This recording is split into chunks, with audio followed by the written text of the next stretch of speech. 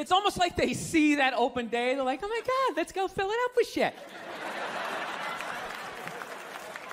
No, then they just come at you with one horrible idea after another.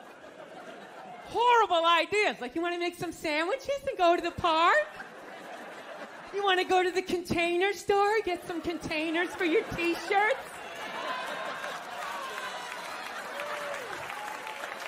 This is the worst one. Ever get this one? You want to go to brunch? You want to go to brunch on Sunday? And inside you're like, fucking no!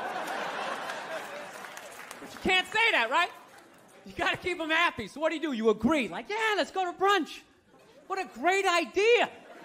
Why would you want to sleep in on a Sunday when you can go pay $18 for eggs? Now you're thinking.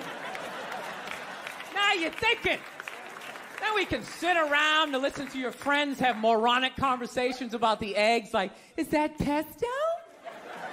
Is that pesto in your omelet? Oh, it's asparagus. It's asparagus.